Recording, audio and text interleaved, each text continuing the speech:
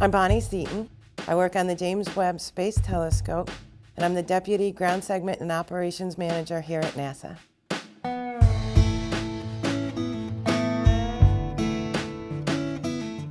Working at NASA is bigger, I think, than any dream I could have had, and that's why it's something I didn't originally aspire to. So it just is a wonderful place to work, and it was more than I would have ever thought. And I had been here like 5 years, and I got a phone call. And it was a gentleman, and he was calling from somewhere in the Midwest. And I don't know who he meant to get, but he got me. So, and I was always answering the phone. This is Bonnie Seaton at the NASA Goddard Space Flight Center. The NASA? I was like, yeah. He's like, the NASA where there's astronauts? And I was like, well, we don't have astronauts here, but yes, this is that NASA. And he's like, wow, you guys are amazing. I can't believe I'm talking to somebody from NASA. And it's just that sense of joy and amazement is something that I had when I first started working here. And I'll tell you the truth, it never leaves. You just always have events that happen throughout your career that just instantly bring back that feeling. When I was growing up, I didn't have a lot of career models for women. There weren't a lot of diversity of jobs that either men or women were doing at that time and in that place in the city. So it was very much a factory, blue-collar type of environment. So what I saw for women were like teachers, nurses, homemakers, you know, that kind of thing. So I had decided pretty early I wanted to be a nurse. Started college, State University of New York at Buffalo.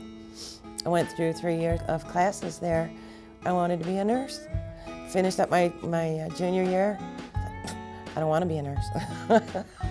So I realized it wasn't for me. It takes a different emotional makeup than what I have. So my patients were crying and I was crying.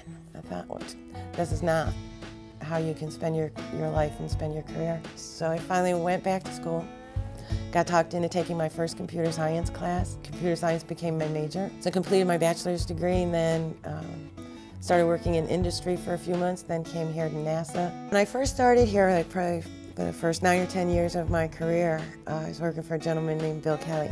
Not long after I finished my professional intern 2, Bill was giving me different assignments, and then he'd say, well, we need to have a meeting, you know, put a team together and have a meeting about whatever this particular technical subject was. He'd run the meeting, and then after a couple of weeks, he'd ask me to fill in and take care of the meeting because he had something else he had to do, and then that would happen like more and more, and then all of a sudden I'm running the meeting. And he would do the same thing with like task monitoring assignments or other little jobs. He'd ask me like, well, you write the first draft and then I'll take it from there. And what you didn't realize, or what I didn't realize at the time, is that's how he was training me and teaching me how to do these things. And then all of a sudden I turned around and I was actually the task monitor for the whole effort. And I look around and it's like, well, when did this happen? And it was just a very gradual, very subtle way he had of training that you didn't really realize you were taking on more and more stuff, and all of a sudden that was it, and you were managing the effort. My parents have been the biggest influence on my life, and I think my mom was a great influence. She instilled in me a belief that I was going to go to college, and you know, we didn't have money for school, we didn't have money for college. You know, we were in an environment where a lot of people didn't go to college. But I never doubted that I would.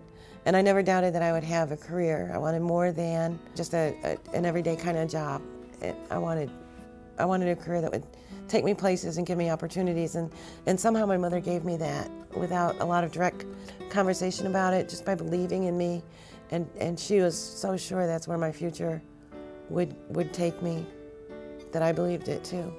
There's actually a couple of things that I would like to recommend for college-age women. I strongly believe in STEM careers, you know, science, technology, engineering, and math, and I think they can give you a great future.